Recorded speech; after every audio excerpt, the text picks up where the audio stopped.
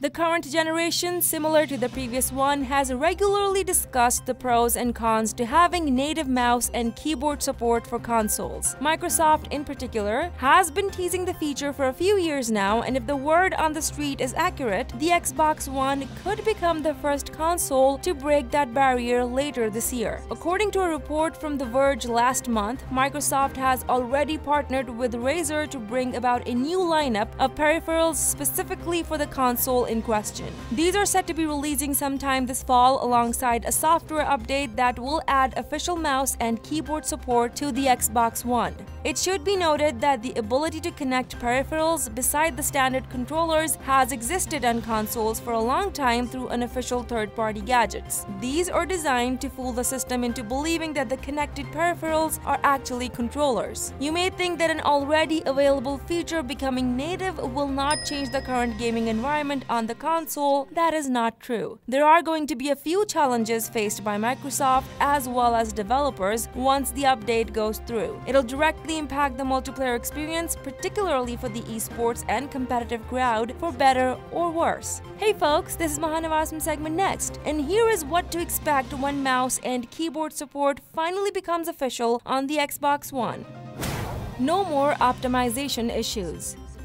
The problem with spoofing hardware is that they are not guaranteed to work with every game. Your desired mouse and keyboard support may work flawlessly with some games, while they may not with others. In some cases, the player may also be required to tweak the software before gaining sufficient control. The specific support becoming native and official on the Xbox One means that these problems are going to go away. Players will not have to worry about their peripherals gaining dust just because a particular game is being cagey. It will also open up options on the same note, allowing players to choose their weapon of choice for each game.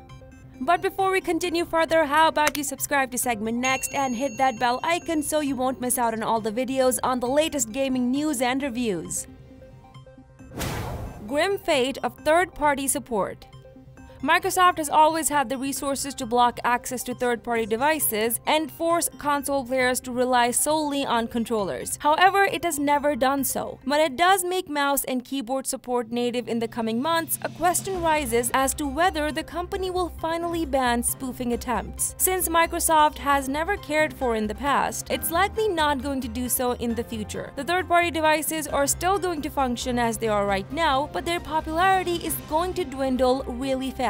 There's no point in sticking with unofficial means that come with headaches when there is official support out there for free. That is similar to pirating games when they are being given away for free. The only thing that players will have to decide between is purchasing the overly expensive gaming peripherals or continuing with cheaper brands.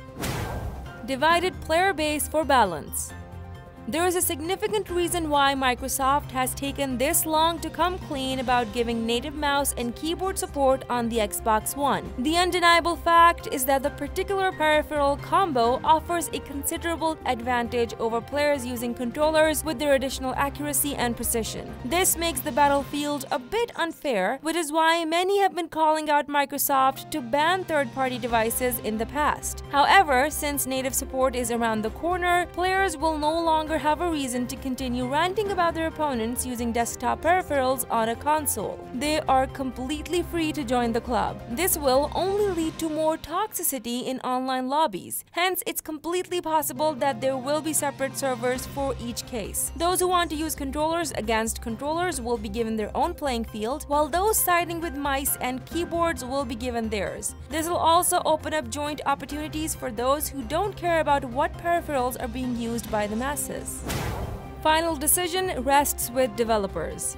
It's important to clarify that Microsoft is only adding native mouse and keyboard support on the Xbox One. The software giant is not going to enforce it on the community without a substantial reason. This is where the developers come in. They'll have the final say in the matter. If they feel that their games should only be played with controllers, they'll have the option to prohibit mice and keyboards. This restriction may even extend over to third-party spoofing hardware if there is enough demand from the developers. Microsoft will have to play ball here, since the support it is bringing out is basically offering more control to developers over how their games need to be played.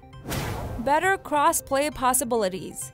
In contrast to Sony being a hard nut to crack, Microsoft has always shown considerable interest in bridging the player bases of the Xbox One and PC. Once mouse and keyboard support goes native later this year, it'll only push publishers and developers to unite the two communities. There were previous concerns about first-person shooters giving more advantage to mice and keyboards, but that argument will cease to exist very soon. Who knows, maybe officials will take advantage of this opportunity and update their older games to allow crossplay as well. Advent of new genres.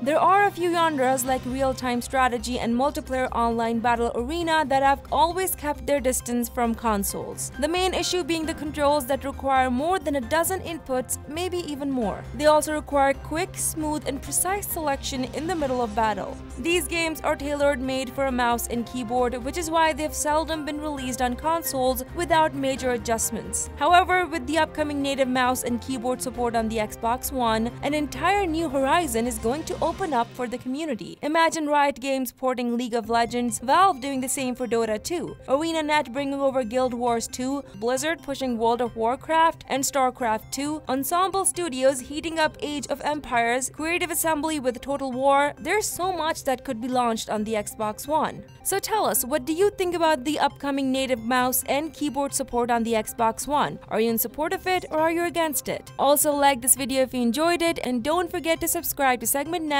Until next time.